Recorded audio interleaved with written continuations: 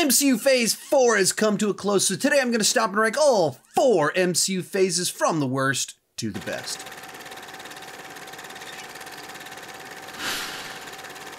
Hi, my name is Sean, and I love to talk about movies and TV way too much. With that in mind, go ahead and join me down below in the comments section. Share your ranking of all 4 MCU phases. My list isn't the right list, it's just my list, and I would love to see yours, and let's get started. Easily coming in last place for me is Phase 4. Now, don't get me wrong, there still have been a bunch of things in Phase 4 that I've thoroughly enjoyed. Spider-Man No Way Home was just an absolute gift to Spider-Man fans, and a film I never expected that we would ever get in live action, and I never thought that it could possibly be as good as it turned out to be.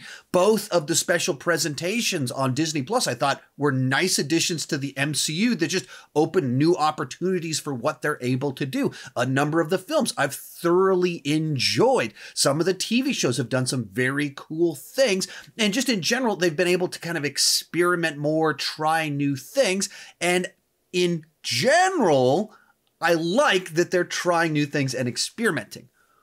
But a lot of those experiments didn't pay off for me. A lot of the risks they took were the wrong risks. Some of the choices they made, I think, were just bad choices that you could have predicted on the front end that they wouldn't pay off very well. I think they're putting out too much content, which means the overall quality of projects being greenlit, the directors, writers being recruited, the overall quality has dropped because they're just having to recruit more of them, and they have less time to give to the people that they are recruiting. They stepped out into new territory with television, which is a new set of skills that they have to figure out. I don't think they've cracked that code quite yet, and they did it while also just doubling what their general output. So some of it didn't work. I feel like there's been a lot more misfires than there have been in the previous phases. Feel like they've segmented their audience, where part of what worked really well in the first 3 phases that all the MCU movies were essentially for the same very broad general audience. And in Phase 4, they started targeting very specific audiences for different TV shows in particular, but even some of the movies did that. And I don't think that's overall a good strategy if you want your universe to feel cohesive. And the thing that just really bummed me out about Phase 4 is, despite it having twice as much content as the previous phases, any of the previous phases, I think maybe all of them combined, it didn't have a clear through line that pulled it together. We did all these different things, and despite setting up so much stuff, it didn't build up to anything that paid off in the phase itself. We started the multiverse, the Celestials, we got the Thunderbolts in the work, we got a bunch of these individual standalone stories, but there's no through line on a story level that pulls it together. I know that it's about following up Endgame, I know that it's about grief and a bunch of these different things, I get that, but on a plot level, nothing pulled it together. You don't have that big final event at the end that just kind of ties it all up in a nice bow where it comes together. No, we just have all these different major plot lines, a bunch of these standalone little stories, so it just felt unfocused. So there's great standout moments. There's cool things that were on Disney Plus, but as a whole, the phase just underwhelmed me and didn't feel like it ever quite came together. In third place, Phase 1, the phase that we didn't know was a phase as it was happening. It's bookended by, for me, 2 top-tier MCU stories.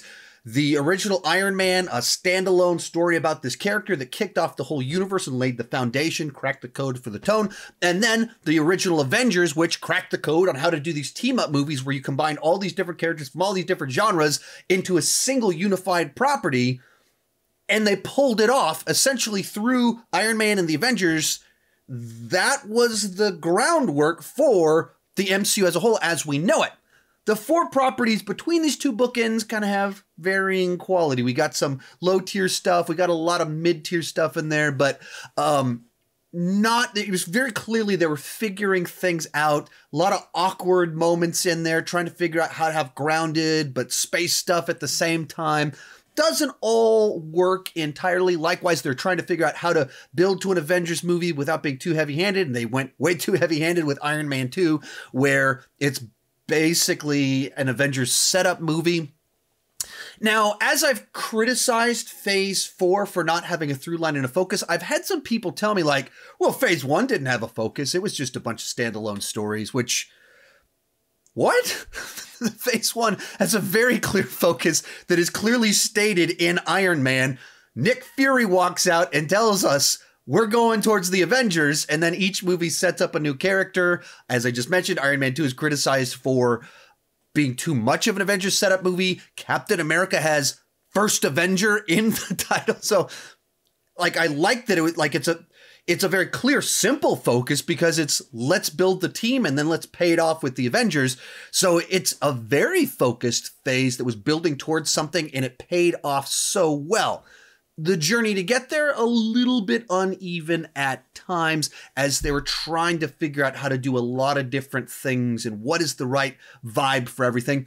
And it's the phase that was created before the Disney acquisitions, which just has a bit of a different flavor to it. Our runner-up, Phase 2, and Phase 1 and 2 are right there parallel with me. And when it comes to the phases, Phase 1 is the introductory phase, building towards the Avengers. Phase 3 is the ultimate culmination, the battle against Thanos. And this is like the bridge phase in the middle where they expand the world, explain the Infinity Stones, and kind of take all of our characters to that next level. So you take Steve Rogers, who's someone from World War II era where it's really clear, good guys, bad guys, and you put them in a world that's much more complicated where you can't trust the government and there's conspiracies.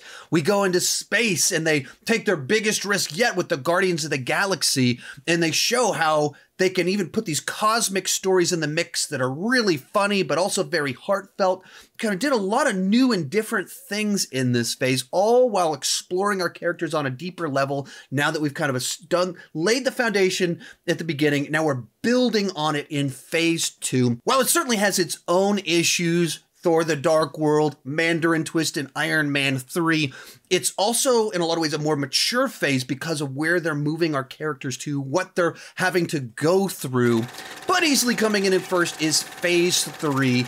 And this was really kind of a special moment in cinematic history where you just had this studio that was firing on all cylinders, where they were putting out mainstream entertainment that was very broadly accessible, but also being widely accepted by critics and praised by critics at the exact same time. It kicks off with Civil War, where you break up the Avengers and actually get Spider-Man in the MCU. You get a movie like Thor Ragnarok that leans so far into comedy, but still kind of worked. It still clicked for most people. Then right after that, you get Black Panther, which is nominated for Best Picture. And then, of course, you just get all these great team-up movies where Civil War once again, then you get Thor Ragnarok, once again, also a team-up movie. Of course, Infinity War and Endgame, where they built to the culmination of all of these different phases, 20 movies worth of storytelling, and they pulled it off.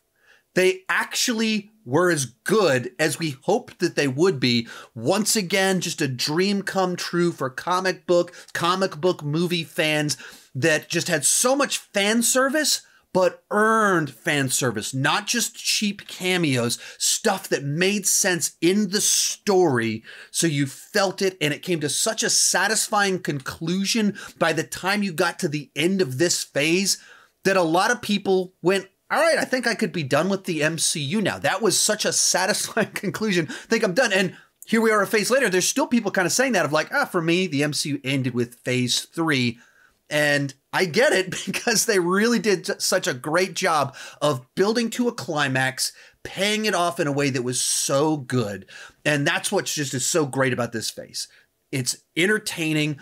People loved it. It was praised. And it was all this storytelling that actually merged together in a way that worked. And they ended up doing something that has never been done before in cinematic history. And I don't know if it will ever be done on this level with this amount of praise ever again. This really was something special that we got to be a part of watching it as it happened. And for me personally, this YouTube channel was grown riding the wave of Phase 3, where I started between Civil War and Doctor Strange, and then I went full time hopping on the wave of Endgame, so I will forever be grateful for Phase 3 for allowing me to do what I do, leading to this moment right now where I am talking to you wherever you are at on this world. So thank you, Kevin Feige, for giving us Phase 3, which led to me having this career. Very cool. I appreciate it.